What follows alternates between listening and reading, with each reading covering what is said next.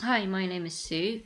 I am doing FAQ videos on Dutch census work, and this one is about the first stages of understanding it, but mainly about looking at the information yourself um, without having to get the software or just looking at it independently, just to sort of double check things. And so here, obviously, on the screen is what Dutch Sense is using, which you, of course, you don't have to get. And there are other ways around to look up the information. So, right, so I'm going to go onto the internet browser, and the first thing you could do is just go onto YouTube and access the live stream. If you just type in Dutch Sense Live, and it should come up at the top, and this is where you can see the Dutch Census Globe using the Earthquake 3D software that he's got.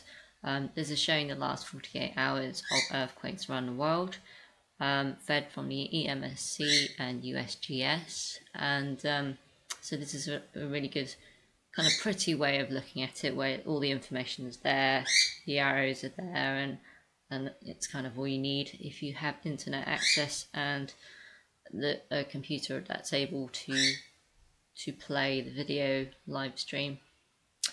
But another way independently to do it, say if you didn't have very much internet access, my bird's a bit noisy, so excuse me, is if you Google EMSC, and this is the European agency. It's come up to the top on Google for me. You might want to put EMSC earthquakes just to be sure you get the right website. Whoops. On the front page, being a European agency, it will be, of course, showing Europe and more into detail of what's happening across Europe. We've just recently had the 7.4 in Iran, so is sort of a bit busy at the moment with high pressure going through. There is a view for the world, and here you can get an idea of what's showing on the screen of around the planet. If you put your mouse over them, it will show you the magnitudes and details there. And below the map is a list of, so you can see it in list form. Some of these might not be on the map because otherwise, well, I don't know, they should be all on there. There is different views. You can look at for the last 48 hours, which then yeah, so there's that option, or the last week. Normally when we monitor, it's about, we put it on the last 48 hours to work out which places have gaps that don't have earthquakes on the progression lines on the arrows. So there's the information there. Now this website is quite easy to use. So you've got your list at the bottom. So you've got your magnitudes here and your countries there and so on. And of course, I keep accidentally clicking on them, but when you do click on them, you get the information, of course, here. Now, oh yeah, I can quickly show you about the coordinates. So if I just copy and paste the coordinates here, and then put them into Google Maps. Sometimes it doesn't like semicolons. Right, so if I just zoom out, so that's the coordinates of where the earthquake was there. So I just pasted the coordinates into Google Maps, and then it just took me straight there. So that's an idea of that. Oh, excuse me.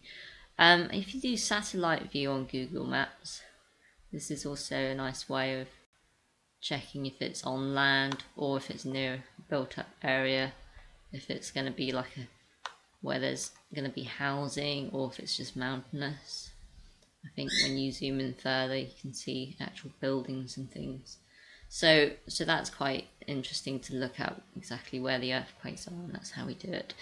Going back to the EMC, you can go into maps here actually, and I tend to use the interactive map view, and so this is quite similar again. You can zoom in, and there's your Google Maps satellite view again. I'm not sure how close you can get within EMSC. Sometimes it just stops, but that's pretty good, isn't it? Yeah. So that works for sort of research there. Now I get asked a lot about reports. So here's the public report actually. So this is the main list of earthquakes. So without the map, and you can see everything that's happened today. Take note that this is page 1 of the 16th of November, page 2, and then it's about 2/3 of the way through the second page. We're on to yesterday. Okay, so this is actually what's called the official report of earthquakes around the world. I've been asked about why is there an official and what is defined as an official report, because of having seen another list where not all of them are reported, and I think the what is called an official report is when the agencies do have the same result and they kind of communicate to each other and they have the same results together, and then it's all publicized together, and then it reaches earthquake apps and reaches notifications on smartphones, and so people get the alerts, the sort of alarms on their phones if they live in prone areas. And so you get to there's like various websites you can go to as well to see the same reports. They might differ in magnitude as well, but otherwise they're publicized.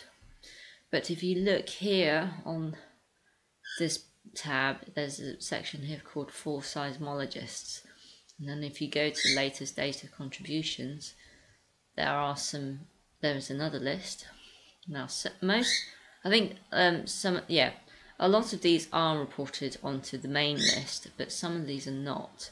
So if I just go through this, so you got 16th today, yeah. I'll go on to the next page. Notice that the list is more compact. This is the second page. Third page. So it's about halfway down through the third page, we get into yesterday's. So already we can tell that there's an extra page and it's compact, so there's a lot of earthquakes that haven't been transferred over to the other. So there could be lots of reasons for this. Maybe there's an error, there's not enough stations reporting to make it a valid report. Another one that I was recently told about was it might be not from an official institution that they need to cover from, and maybe the other reason is because it's a European agency, so they don't cover other countries. But then it does make you wonder why they've got Solomon Islands and places like that are tiny, so this list is interesting to look at because you'll find places like in Russia and China that pop up that are not in the map. So here's one that's also got no magnitude as well. So this is all the magnitude listings here.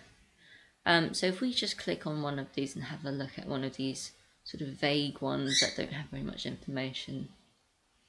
There's one station reporting and there's the magnitude there. Let's look at another one. There's one in Russia. So this is quite a few stations reporting, and I think the magnitude is here. So it's quite a high figure. But if we go to one that I know has been reported, so maybe for example this one in Indonesia. Yeah, so you can see there's all these figures here of all the different stations reporting different figures in the magnitude. This is why you get varying magnitude reports in the news. One person would say it's 4.5, someone else might say it's 4.7, someone else might say it's 4.1.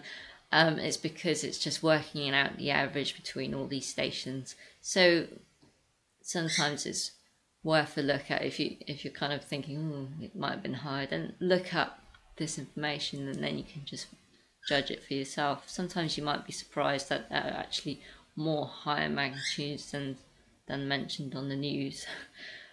So there's this sort of borderline issue of scaremongering on the news or preventing to do that. So it's always a little bit of a grey area sometimes. Anyway, so that's how the information is looked up, which you can do quite easily, and hopefully that will be useful or for your interest on what goes on in the background behind the news. Right, thank you for watching. No, I didn't want that. And from me and the bird, we'll speak to you soon.